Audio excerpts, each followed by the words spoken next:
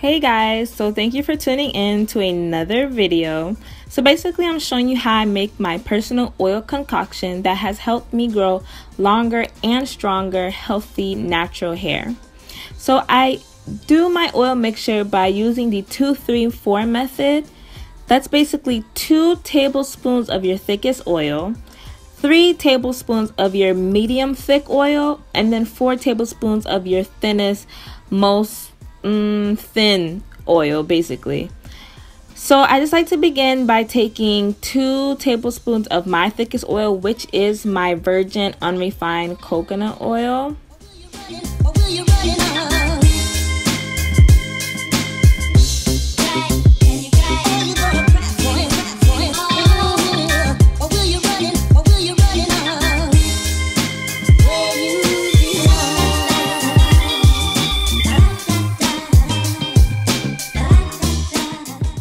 I then go in with my extra dark, because it's so I like it, extra dark. My extra dark Jamaican castor oil, and I take 3 tablespoons of that oil.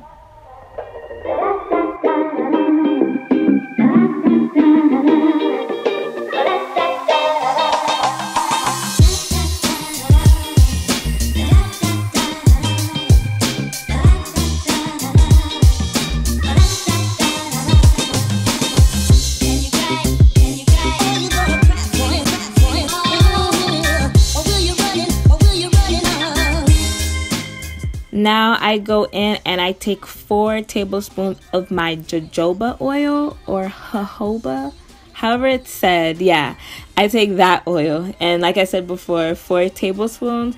I love this oil, and I also use this oil to take my makeup off. So I am one of those people who remove their makeup with oil.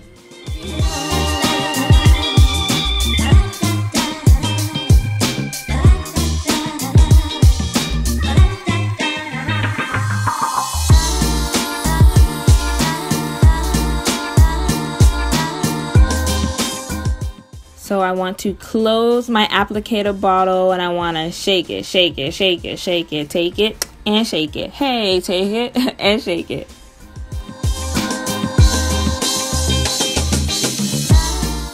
So the oil does appear a bit cloudy. That's only because I used the coconut oil at a temperature that was about room temp or lower. So it was a little bit more solidified, but still soft enough for me to use to make the mixture.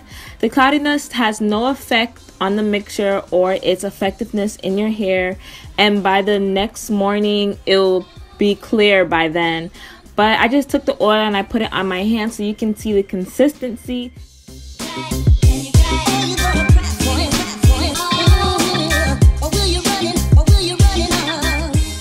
So here I'm going to show you how I use my oil mixture just about every day or every other day. I know some people oil their scalp maybe every 3 days or every week. I prefer to use a little bit of oil just about every day. My hair has shown to have better results doing it that way, so that's the only reason why I really prefer to do it that way. So my hair was in a bun. Because of nursing school, some of my classes I do have to have my hair in a bun, so my ends do get damaged a lot or get dried out a lot. So I like to focus on my ends and then make my way towards my scalp with my oil.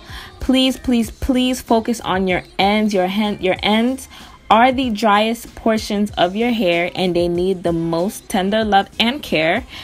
And especially because I wear my hair in a lot of buns, I definitely make sure that my ends are very well moisturized, whether it's with the oil or with a leave-in conditioner.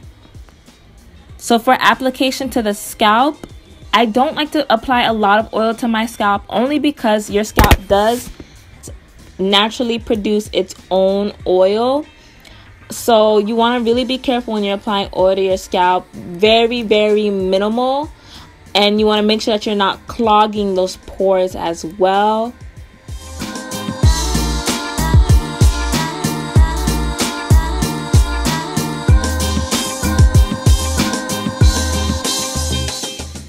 So here I'm just repeating the same steps to the other side of my hair.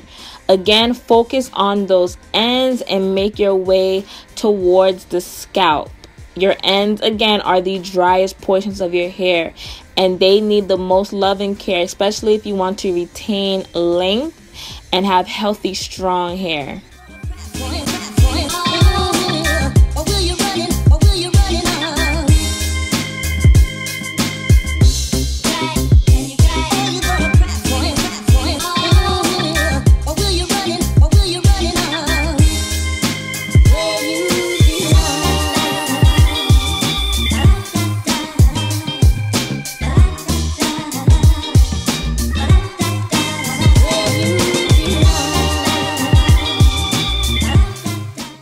My last step after wrapping my hair in a bun is applying oil to my edges. They are very short, small hairs that do experience a lot of damage just because I do wear headbands, or sometimes the scarf comes off at night. So I like to keep those nice and moisturized, especially at night when I'm about to go to sleep. So that is my oil concoction. Thank you so much for watching. Please subscribe and comment below if you tried this oil mixture and it's worked for you, or comment some video ideas or what else you guys want to see from me. Again, thank you for watching this video, and I'll see you later. Bye.